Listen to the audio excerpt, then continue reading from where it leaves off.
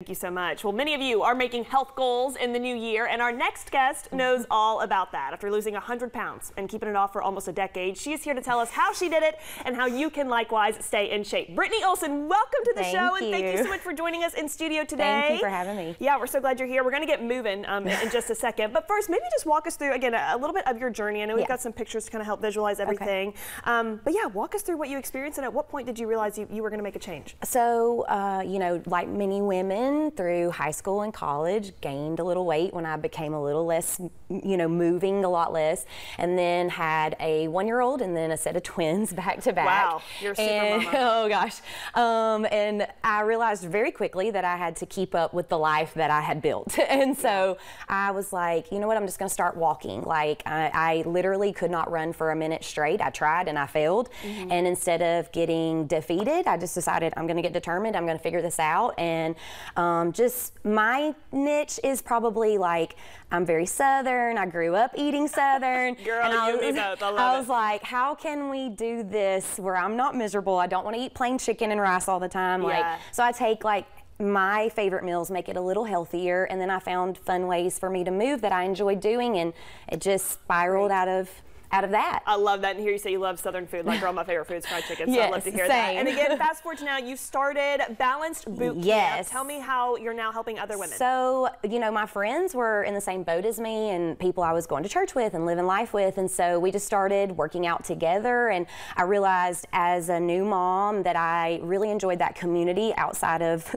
the home where I was with my children all the time. And it just kind of blossomed from there. I became a certified Greek fitness instructor. I teach in Athens at the rec center, and then during COVID, when everything shut down, my members asked for an online option, so I started an online community that I thought, well, when everything goes back to normal, this will end and we'll just go back to what we've always done. And now the online fitness community has hundreds of people all over the world that does it. We do workouts online together, so they have this community there that they've all become buddies and friends inside of that. I teach in Elkmont in my community that I live in. I personal train there.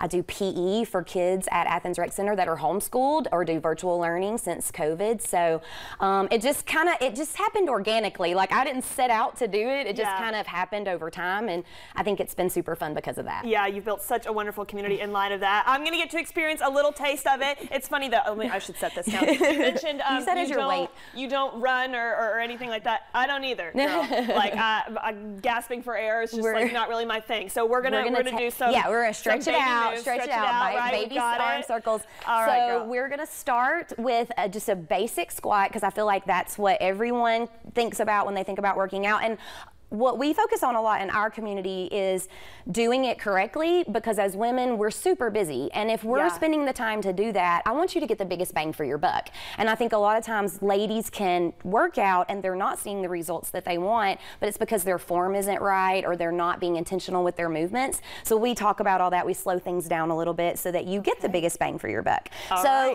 For squats specifically, we want to put our weight in our heels. A lot of people rock onto their toes, and that's why their knees hurt. So we want to put our weight in our heels and push our booty back and down. A lot of times people want to push their knees out and over. So a good rule of thumb is if you glance down, you want to be able to see your toes.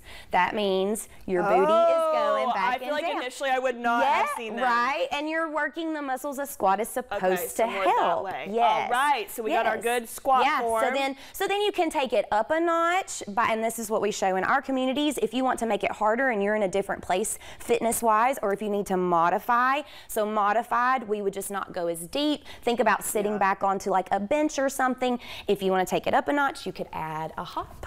Maybe not heels not them shoes, girl, not them shoes. So anyways, but yeah, you always have the hop. A great move. My girl, thank you so much for walking us through that. Recap for us, if you will. Again, Balanced Bootcamp. Where can we find you and learn more? You can find me on Instagram, Facebook, Athens, Elkmont, online, all the things. We would love to have you. I love it. And hey, thank you too just for sharing your journey. I'm sure so many people can relate and are inspired by you. I appreciate it. Thanks for taking that and helping others now. We love you, girl. Thank you so much.